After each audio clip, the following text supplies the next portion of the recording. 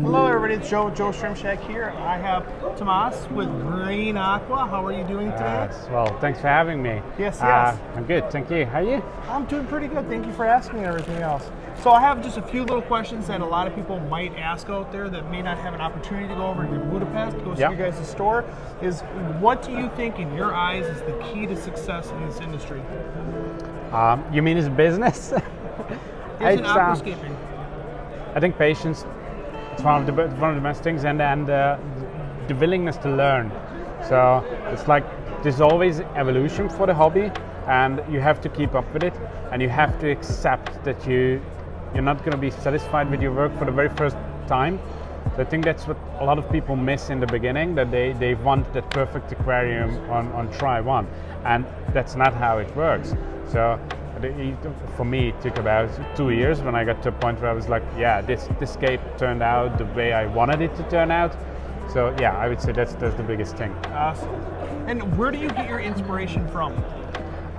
Well, of course, for me, with being involved in aquascaping as work, I see a lot of aquariums. So I think that's natural that you get inspired by other people's work, and I would recommend that's one of the best ways for people who are not in the business, just as hobbyists, to get inspired by other people. Not like copying other people's work, although I think that's a very good way to practice if you try to make the same thing. But getting inspired there's a huge difference in copying and getting inspired. So yeah, I would say that's the best thing. Just look at as many aquariums as you can, videos, photos, contests, whatever. And doing a lot of practicing then too, right? Yeah, exactly. So how did you get into this hobby, in this industry? It was an accident, to be honest. I just had the idea that I want a fish tank, regular, ugly fish tank. And I had a friend who I knew had aquariums. He was living abroad at the moment, and he told me that there is this shop called Green Aqua. Go check them out, they're gonna help. And I entered the gallery. I've seen the aquascapes, and that just right there. In a month's time, I had my first full-on 60-piece set. Just fell into it 100%. Yeah. Right. So what has been some of your challenges that you've had to deal with during these aquascapes that you've done for Green Aqua? Accepting failure. I'm not really good at it, and sometimes things don't go your way. It just happens. Even nowadays, we have sometimes issues with aquariums that you do everything to your best knowledge, and still algae issues or something, or the hardscape collapses. If you guys have seen some of my videos, you know that I kind of like the challenge of working against gravity. Yeah, it doesn't always go my way, but yeah, that's the challenging side of the hobby, and I try to challenge myself with things like this. Yes. And I know you guys have a lot of different products out there. You know, you have Dennerle, I do believe you have ADA. You have a lot of different products out there. What made you want to collaborate with Dennerle for doing some aquascapes and using their products? The way we introduce new products in a lineup is always testing the products, and we only introduce stuff that we believe in. So it's like, I know a lot of businesses say that, but we really want the customers to enjoy the hobby. We want to sell the experience and not the product, and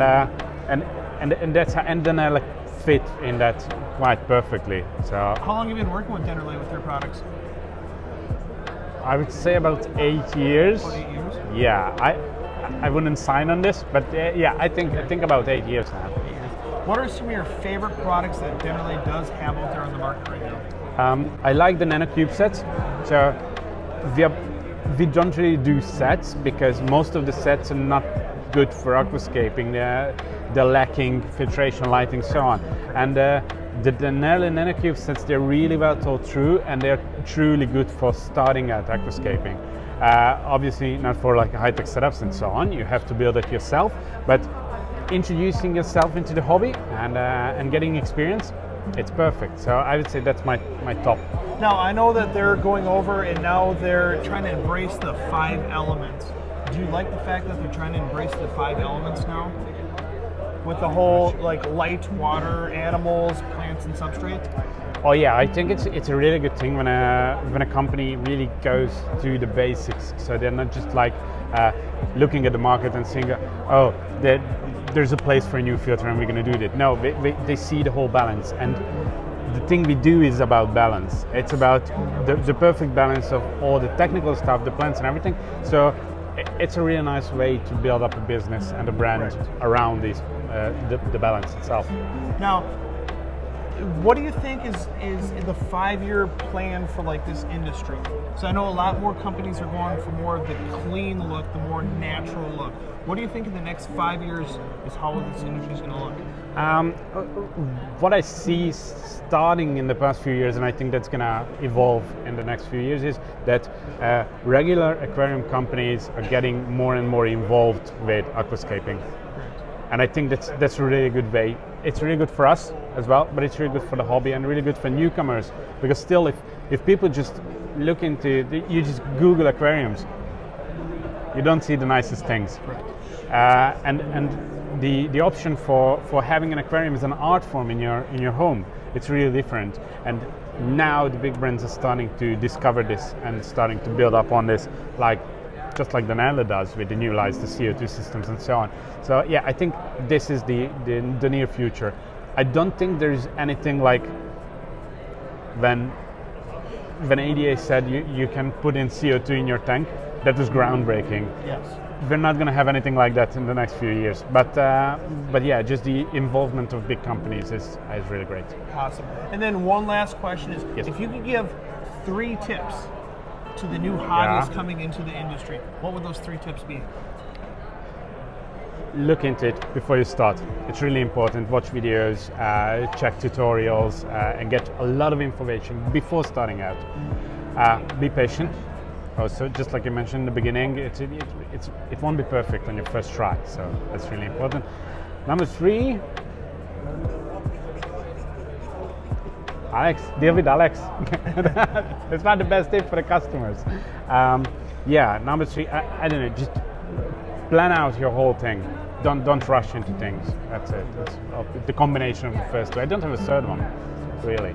Well, thank you, Tomás, for coming on to the show and everything else. Hey guys, I'm going to show some videos on here about some of the work that he's done. Check out Green Aqua on YouTube. I'll put all the links right there, guys. Thanks a lot and have a fantastic day.